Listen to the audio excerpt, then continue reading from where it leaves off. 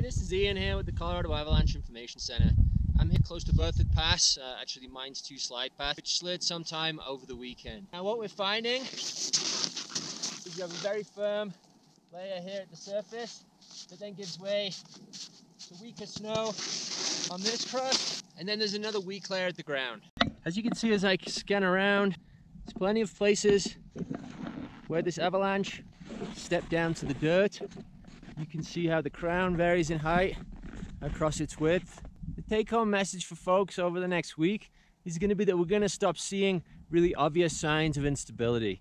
And because we have this thick wind-blown slab, we're probably not going to see cracks, shooting cracks, or collapses in the snow before we see a large avalanche that you could trigger from a thinner spot in the snowpack. Be careful on connected slopes, because as you can see, this avalanche ran into some fairly low angle terrain.